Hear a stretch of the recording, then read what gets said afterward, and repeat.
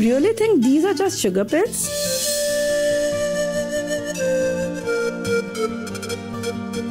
Giving medicine to children was never that easy. Since my childhood, I'd always been suffering from pre-examination stress and anxiety until I switched to homeopathy, and now I'm stress-free. I am an athlete. I had injury on my toe while practicing. Then I took homeopathic medicine. Now I am okay. I am a retired person. I am taking homeopathic medicine on regular basis, and that keeps me healthy and hearty. My daughter had a chronic pain in the stomach. Homeopathy helped. It's really effective. What did the great Irish poet W.B. Yeats and miraculous Indian social worker Mother Teresa have in common? Or what about Oprah Winfrey and Prince Charles? They also have something in common. They have all used homeopathy to help treat ill health. Mother Teresa had opened a free homeopathic dispensary in Calcutta. The great Indian literary figure and Nobel laureate Rabindranath Tagore believed, homeopathy is not merely a collection of a few medicines, but a real science with a rational philosophy at its base. Dizzy Gillespie, the great jazz musician, has said, "There have been two great revelations in my life. The first was Bebop, the second was homeopathy." A list of homeopathy users is almost like a who's who of world and Indian celebrities, including sports people, actors, politicians and entertainers. Homeopathy is the second most used system of medicine in the world, currently used in over 70 countries. It has gained legal recognition as an alternative system of medicine in 42 countries. It's recognized in Germany, India, Mexico, Pakistan, Sri Lanka and the United Kingdom. Worldwide, even allopathic doctors use or suggest homeopathy for their patients at times. As per a WHO report, many allopathic doctors and practitioners of other systems of medicine recommend the use of homeopathy for a range of diseases. In whole of Europe too, homeopathy is widely practiced. 30 million people across Europe use homeopathic medicines. But then, just what is homeopathic medicine? Why is it so popular? The popularity of homeopathy is growing with time. Central Council for Research in Homeopathy has the responsibility of building evidence for homeopathy, which is increasingly being used for chronic as well as day-to-day illnesses. Homeopathy was discovered by Dr. Samuel Hahnemann, a reputed allopathic doctor of Germany. Homeopathy acts by activating the body's own powers of self-protection. In other words, every one of us has our own natural healing powers. All that is needed is the correct stimulus to kickstart it. Homeopathy provides that stimulus with minimum dose of medicines. This makes homeopathy one of the safest medical systems in the world today. Homeopathy might be a medicinal system born in Germany, but it sure has flourished in India. Its growth here could be attributed to two crucial factors. One, the Indian mindset towards disease and its treatment, which is close to the homeopathic principles.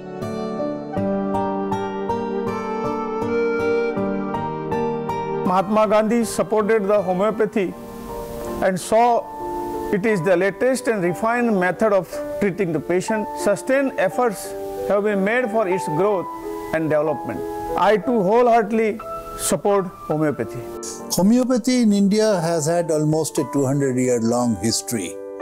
It started in the Bengal presidency towns and other presidency towns, and largely through the effort of the missionaries, and after mid-1850s it gained some credence amongst the gentry in Bengal particularly and Calcutta city in particular. And thereafter, over a period of the last 150 odd years, it has grown manifold, so much so that we have almost about 188 colleges which impart training in undergraduate courses, and 36 of which also impart training in postgraduate courses. Our output of graduates and postgraduates number around 13,800 respectively, and we have a large body of manpower which number almost 3 lakh who are trained homeopathic doctors. So we believe that with this huge manpower at our disposal and who are dispersed all over the country, homeopathy can indeed reach out to almost every nook and corner of the country and cater to a large segment of the population.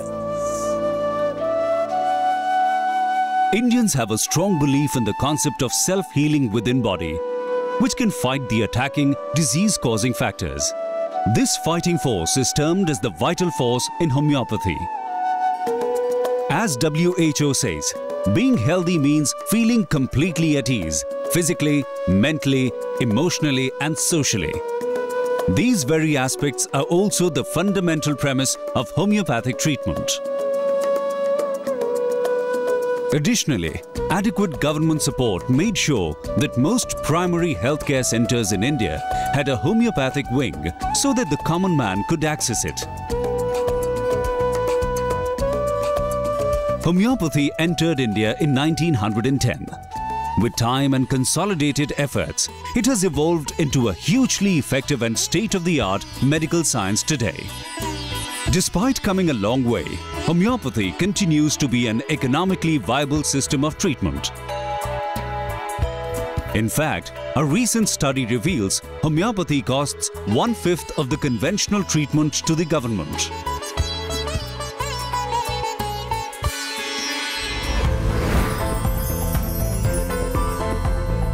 Homeopathy has faced some roadblocks as a system of treatment owing to some myths and misconceptions, most arising due to lack of awareness. Myth 1. Homeopathy is mere placebo effect and faith healing. Scientific double-blind studies have indicated that homeopathy is far above the so-called faith healing effect. For instance, the effect of homeopathic medicines has been observed during clinical trials for various diseases.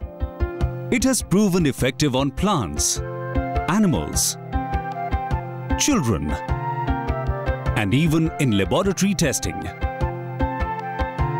Its impact has been seen not only clinically, but correlated with various scientific parameters. This would not have been possible if homeopathic remedies were placebos. Myth 2. Homeopathy is slow to act. Homeopathic का जो treatment है थोड़ा क्या बोलता है थोड़ा slow होता है 100% में 55-60% तो होम्योपैथी में बिलीव करता है. Most people approach homeopathy for chronic problems like arthritis, allergic asthma or skin conditions, which in any system of medicine are bound to take a longer time to be treated. However, in acute ailments like fever, diarrhea, acute cold and cough, homeopathic remedies act as fast as conventional medicines, sometimes even faster. Myth 3. Homeopathic medicines are all alike, round, white and sweet. The basic ingredients of homeopathic medicines come from 3,000 different sources that are mainly derived from plants, animals and minerals. Their active principles are extracted into various solvents or powders through dynamization processes.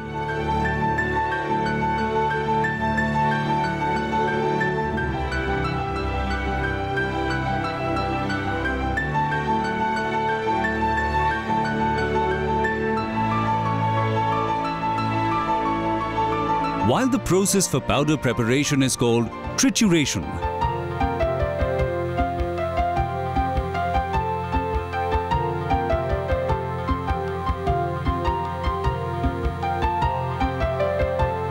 That for liquid preparation is called succussion.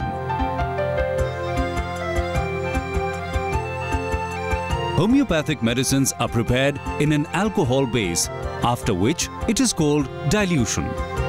The liquid homeopathic medicine or dilution is poured into small lactose globules. They are only a medium or vehicle for the medicine. Therefore, although they may look alike, every homeopathic remedy is different from another. Homeopathic medicines are prepared in a process of dilution. This dilution factor sometimes goes so high that it crosses the Avogadro limit, which is known in science, where you cannot find a single molecule which might be there by a certain potency limit. Even then, homeopathic medicines are working. Why so? So people are asking questions, scientists are asking questions. How homeopathy works? What is the mechanism of action of these medicines if there is no single molecule left over there? Some hypothetical models or some experimentals have been carried out at some places like IIT Mumbai. They have shown nanoparticles there in high dilutions. Dr. Luc Montagnier, who has also shown a biological activity in such high dilutions using the same principle of homeopathy, while they've shown that DNA still works even at a very high dilution factor. The dilution is done by a process in which the bottle is lifted high up. The actual process consists of a bottle of similar shape, but consisting of about 20 liters, and it is banged onto the table. This causes very vigorous frothing of the sample. This frothing causes bubbles to form. These bubbles rise to the surface.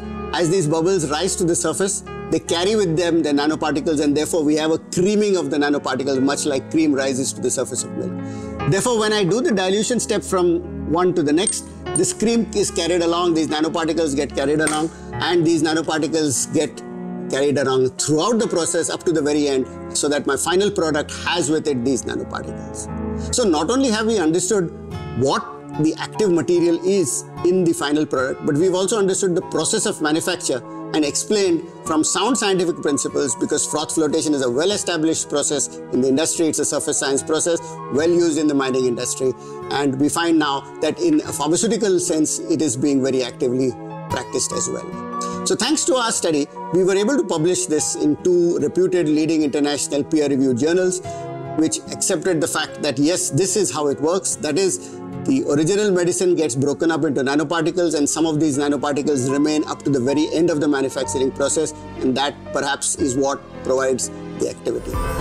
Myth 4. Homeopathy first aggravates the disease and then improves. These symptoms, if and when they arise, are generally those which got suppressed in the past due to incorrect treatment. After taking a correct homeopathic medicine, they soon subside on their own, followed by relief. Myth 5. Homeopathy has major diet restrictions, like one can't consume coffee, onion and garlic, etc. That's a myth too. These medicines have been found useful even on patients who are habituated to coffee, betel and tobacco. The medicines always act. But yes, certain homeopathic medicines, when given, can be inactivated by certain substances. So only in those medicines these restrictions are required, and not in all the medicines. Homeopathy is practiced by unqualified hands. There's no reason at all to believe this. Homeopathy studies in India include degrees like BHMS at graduation level, MD as post-graduation, and even PhD.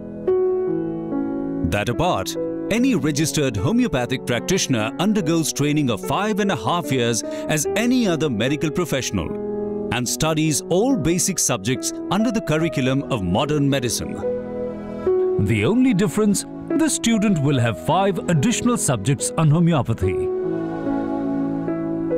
The National Institute of Homeopathy serves as a model institute for homeopathic medical education and research in India.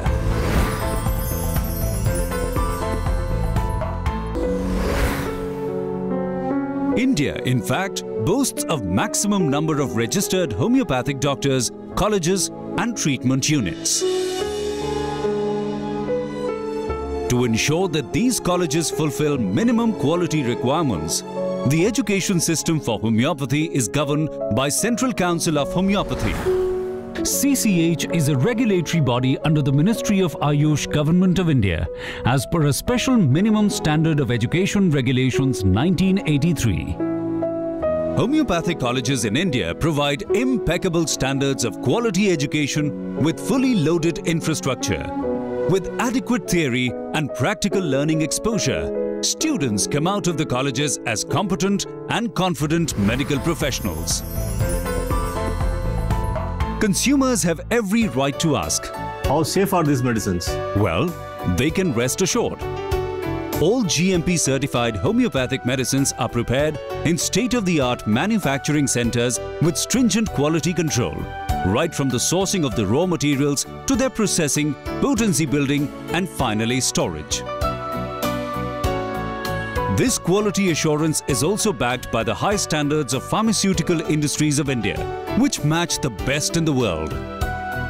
To validate the homeopathic system of medicine as per international scientific standards, the Central Council for Research in Homeopathy, CCRH, was formed in 1978. Scientists of CCRH conduct clinical research, drug research and basic research and make constant efforts to make homeopathy stand strong in this era of evidence-based medicine.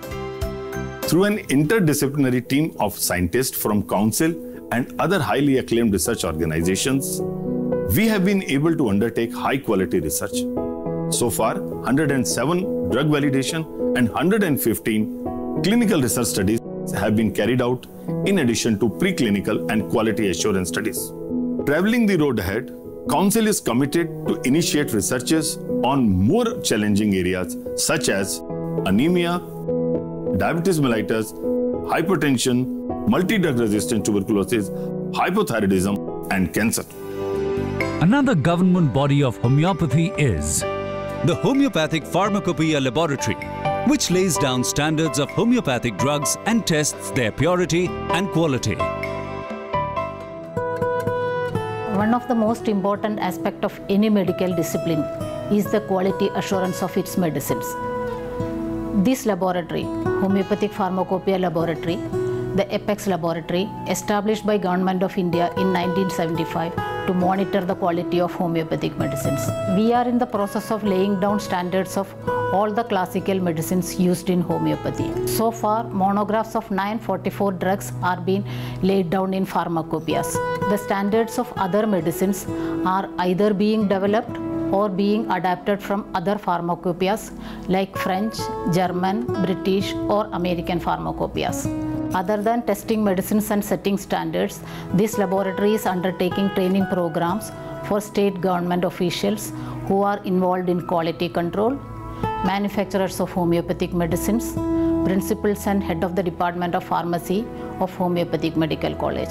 It is also maintaining a museum of medicinal substances used in homeopathy, a herbarium, a seed bank which contains seeds of indigenous as well as exotic seeds of medicinal plants, and a herbal garden. Indian patients enjoy a cafeteria approach, whereby they have a democratic choice to select and use the medical system of their preference.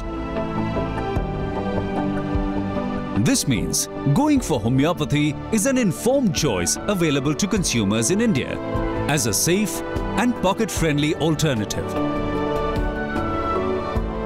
Cross-references of the doctors of allopathic and other medical sciences to homeopathy and vice versa has become a common practice. Many allopathic practitioners now refer to homeopathic doctors. I have been doing modern medicine for more than last 33 years.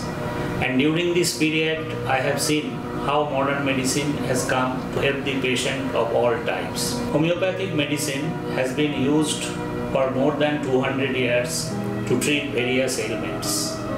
Though this medicine has suffered a lot of criticism because still we do not know the mechanism of action of this medicine. But over the years, thousands of patients have been relieved across the world. Mahatma Gandhi was a vigorous supporter of homeopathy. He said that homeopathy is the cheapest, most modern, most profound and the least violent form of medicine, and that the state should be promoting it. Homeopathy remains a cost-effective yet meticulously efficient modern science of healing that can easily reach far-flung corners of the nation. It's especially effective in handling modern-day lifestyle issues like urban stress and depression. For the mother and child, it has a whole range of remedies and preventive medications with great potential to improve the holistic health indices of the nation. Homeopathy is cost-effective, efficient, widely available, easy to use, good for urban stress and depression, effective for mother and child. That's all the more reason why homeopathy has gained remarkable popularity in modern India. Like forever, it is ready to take up the challenge. Like always, it hopes to emerge a winner with the people and by the people.